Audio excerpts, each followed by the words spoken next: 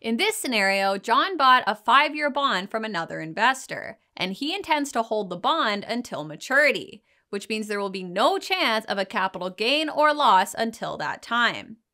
The scenario says he paid $500 in accrued interest and received $900 in interest at the end of the year from the bond issuer. You are being asked what his tax liability would look like. One quick nugget of knowledge will position us well to tackle this question. Nugget number 1. Understand why the buyer of a bond pays accrued interest to the seller. An example will clarify.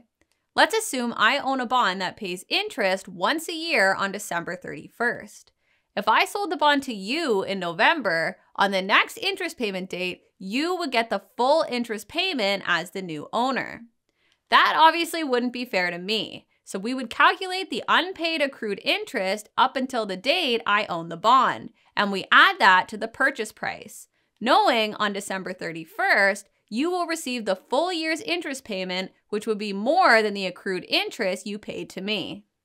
That's what happened in this scenario. John paid the seller $500 in accrued interest when he bought the bond, and at the end of the year, he received $900 in interest from the issuer of the bond.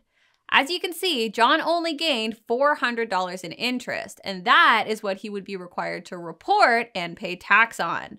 We select that answer, and we are correct.